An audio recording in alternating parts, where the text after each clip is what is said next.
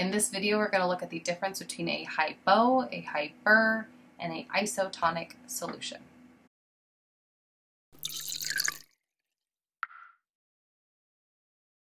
So we have hypotonic solutions, hypertonic solutions, and isotonic solutions.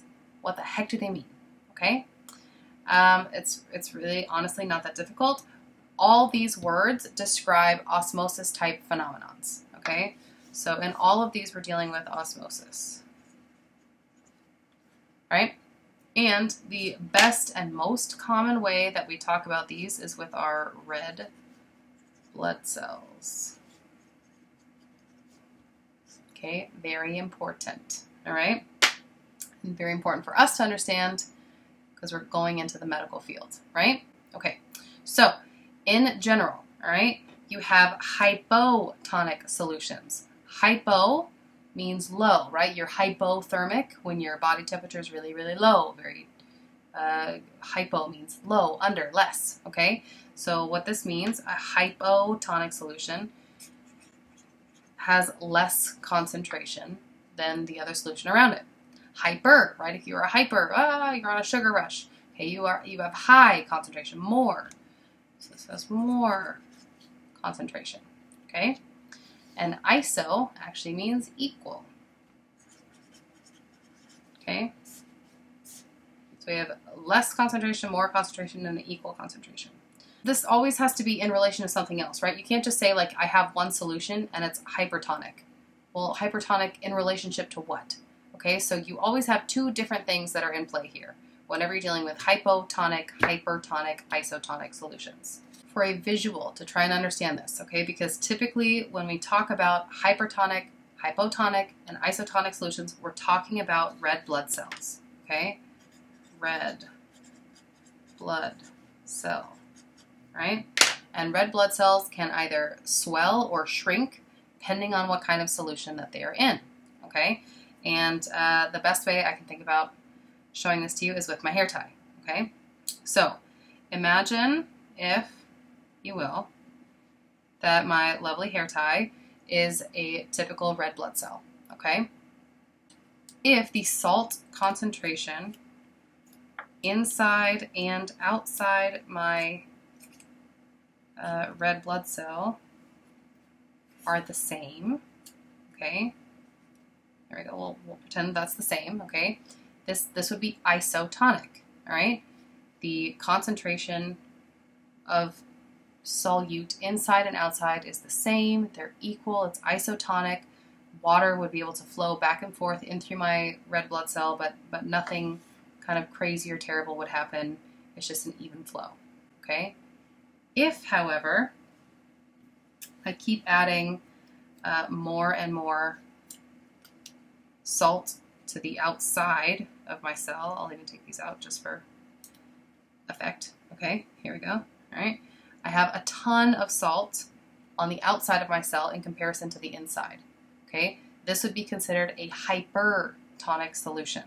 Okay, in this case. Right? This case would be a hypertonic solution because my cell is in a solution with a higher concentration of solute, of salt, of sugar, whatever it is.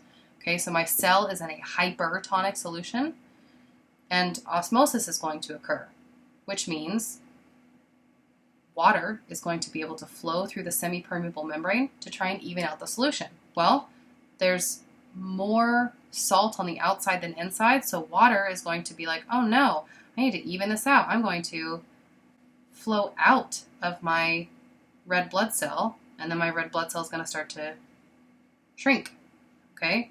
Because nothing, not a lot of water's in there. Water's going to keep flowing out. My red blood cell is going to shrivel up, okay? This would be very, very bad if your red blood cell is shriveling up because you are not getting the proper amount of oxygen circulating through your body because your red blood cell can't hold that oxygen, okay? On the flip side, if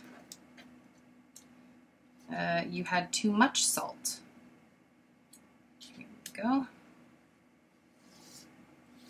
Okay, if you had too much salt in your red blood cell and not enough salt in your actual blood, okay, now your red blood cell is in a hypotonic solution, okay? the solution outside of it is hypotonic. I don't have enough. I have a lower amount of concentration of solute. Okay, so now water is going to be able to flow freely, and it's going to go, oh no, there's so much salt, there's so much sugar, there's so much whatever, solute in there. I need to even it out. I know, I'll flow into this red blood cell. So your red blood cell starts to stretch and stretch and stretch and stretch and expand until it pops, literally breaking your blood cell. Okay, it would swell so much that it would break, which would be very, very, very, very, very bad. And, you know, you would die. Womp womp, okay? So what you want to have is a nice isotonic solution with your red blood cells and your blood. That's why it's really important to maintain a good blood sugar level, especially for someone who's diabetic, right? So just keep that in mind going forward in your medical future. Okay, and then just to look at the actual pictures. Okay, I'm sorry for my drawings, okay? But here we go. Okay, if I had a hypotonic solution, all right? So hypotonic solution that my red blood cell's in, meaning I have a lot more solute in my blood cell than outside it. So what's going to happen is water is going to flow inside my cell. It's going to swell up, and it will actually burst. That's my picture of the red blood cell bursting. It's beautiful, I know.